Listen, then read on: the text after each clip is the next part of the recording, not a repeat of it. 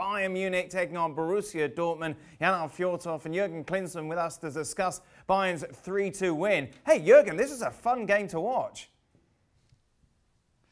Oh, it was a very entertaining game to watch. I mean, it's a one-off, obviously, and all you wish for is a few goals. And we saw 5 very, very nice goals. And I think the deserved winner with Bayern Munich, they were just a little bit sharper. They were a bit more determined and aggressive, and they badly wanted to have this little trophy. You know, it's not a big trophy, but it's still a trophy, and congratulations to them.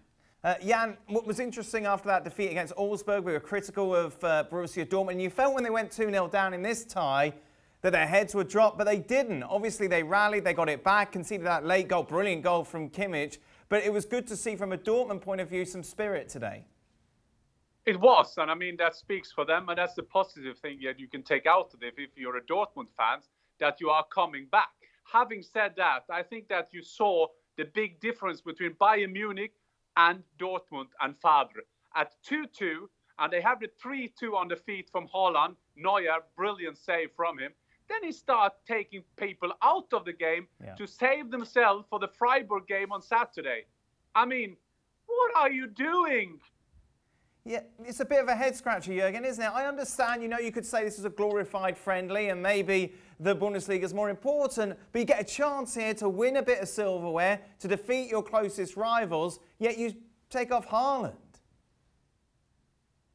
Yeah, I was surprised myself. I mean, this is the Bayern Munich mentality. It's always about winning trophies, and even if that trophy is not the biggest one to win, it's comparable to the League Cup in England or in other countries. It's still a trophy. And when he took off Haaland, I think he has surprised everybody because Haaland had a little bit of a go at Neuer. You know, he scored 1 goal, then he missed another big chance, and there was more to come. And if there was one player on the field from the Dortmund end that could really give some problems to Bayern Munich, then it was Haaland. So it didn't work out at the end of the day. They never really created chances anymore after that substitution, and here goes a lost trophy. Jan, you were watching it with Haaland's dad, weren't you? He must have taken it well when his son was taken off. Let's put it this way, it was successful because I think that I'm doing really any secret, but he should play 60 minutes. So he got 66. And I think that it just shows you the mentality. It's no coincidence, that goal from Kimmich. You can say it is a coincidence that he hits his foot and everything, but that is the will. And these guys have now in 3 months won 5 trophies.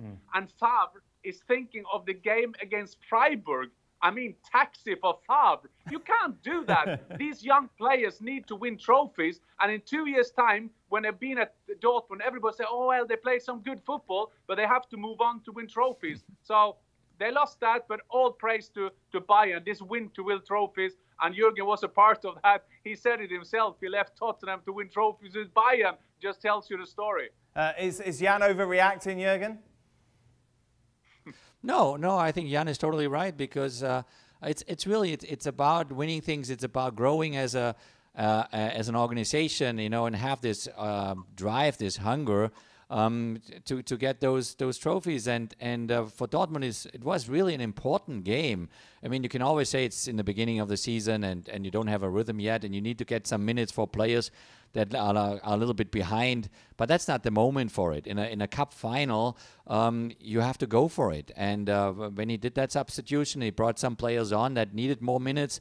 You can do that in the next upcoming games. You know, over the stretch of a season, when you play then 34 Bundesliga matches, that's the time when you can bring players in and give them some minutes. But in a one-off cup final, it's not the moment, and it's unfortunate because I'm sure that thousands of Dortmund fans were hungry for a trophy, and they're always hungry, obviously, for a win against the big rival Bayern Munich. So it's a pity for them.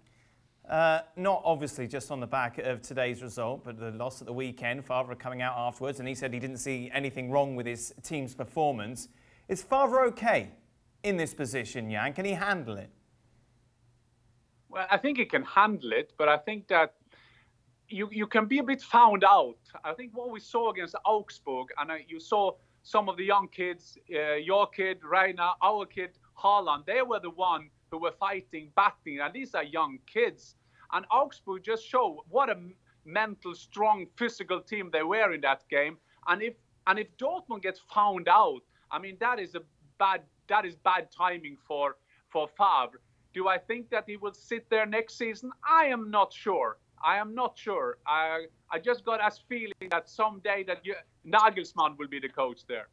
From a coaching perspective, Jurgen, how do you handle what we saw happen to Borussia Dortmund against Augsburg, where pretty much they were bullied out of the game?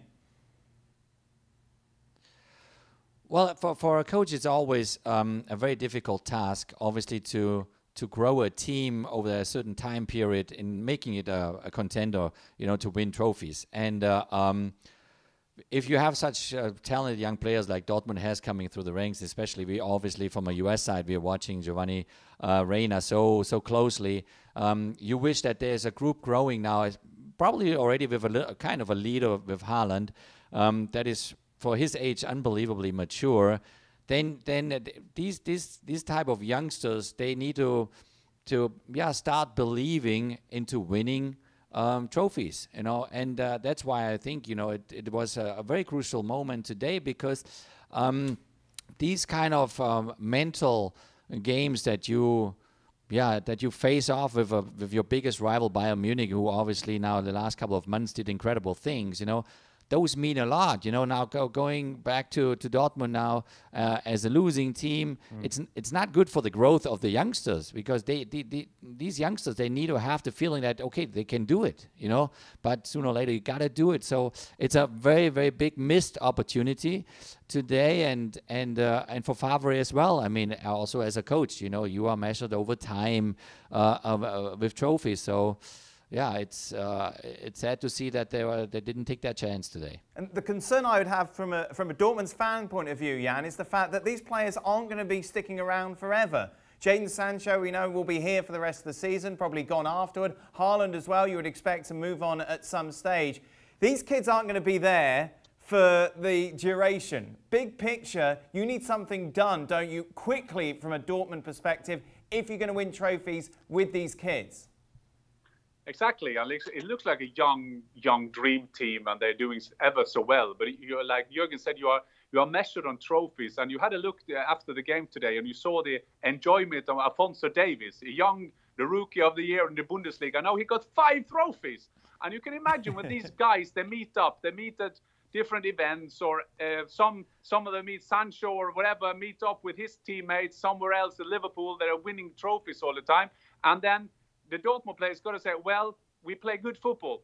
That is not good enough in the long term. And the Dortmund coaches know this, and they have to keep the players, and you just keep them to have them winning trophy and giving them self-confidence through winning trophies. How do you do that, though, Jurgen? How do you change that mentality? Well, it's a process that the whole team is going through over time, and it's a culture that is developed, and I think their role model is really Bayern Munich, because Bayern Munich over the last 30, 40 years developed a culture of extreme hunger, of extreme determination. Even if they play maybe here and there a bad game, they're gonna win at the end of the day. So.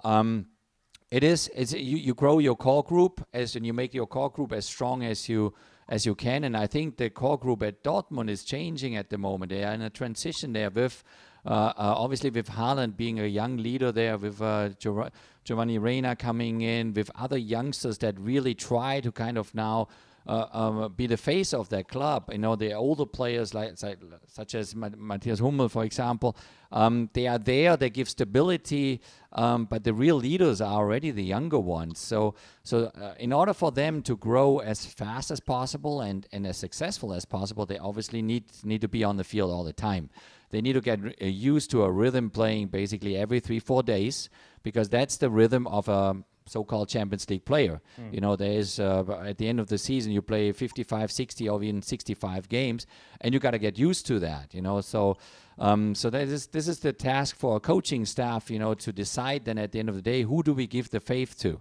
Who do we give the belief to, that they can go really every 3-4 days, and we don't have to necessarily rotate them, because if you look at the biggest clubs in the world, they barely rotate their top 8, 9, 10 players. There might be a change, 1 or 2, but that's it then. And this is the delicate job for the coaching staff at Dortmund this year.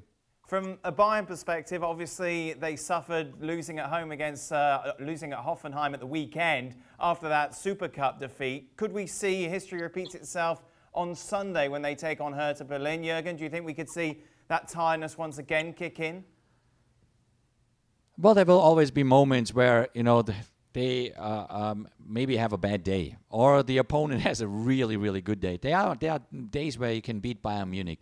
But what Bayern Munich carries in themselves is just this inner hunger, but also this sense of responsibility that when they have a bad game, they make sure that the next one is a good one. So they kind of correct each other. The players are always driven to go to the next game. So I expect now the next game taken very seriously by Bayern Munich. And then they go for, you know, another title in the Bundesliga. So it's part of their culture. It's just the way they live it day in, day out. And that's why they are at the moment, really at the moment, the #1 team in the world. Switching gears completely, Jurgen, I just wanted your opinion on Serginho Dest. Obviously, reports saying that he's having his medical at Barcelona. What do you make of this move? I mean, this is a fantastic moment for U.S. soccer. It's a fantastic moment for us here in the United States. Seeing this youngster going from Ajax to a club like Barcelona, and obviously he didn't grow up here in the United States. He grew up in Holland, and this situation is just for us the best thing that could happen. That he's kept tied to the United States going forward, because he's just so incredibly talented. And also this move to Barcelona, and also to go to a coach with Ronald Koeman now at Barcelona that knows him really well, that saw him coming through the ranks. He was watched in Holland, you know, every weekend there. It's exciting. This is big, exciting news. It's exciting news like, you know, Wes McKennie going to Juventus Turin, or like Christian Pulisic going to Chelsea, coming from Dortmund to Chelsea. This is big. I mean, it can't get any bigger than playing at Barcelona. Be fascinating to see how he gets on. Gentlemen, thank you very much as always for joining us. So the Bundesliga continues this weekend. As I mentioned, it will be Bayern Munich against Hertha Berlin. That game live on ESPN Plus at 12 p.m. on Sunday. Meanwhile, Borussia Dortmund kick things off on Saturday at home against Freiburg. Well, thank you very much for watching ESPN on YouTube. For more sports highlights and analysis, be sure to download the ESPN app. And for live streaming, premium content, and let's not forget as well, ESPN FC 7 days a week. Subscribe to ESPN Plus.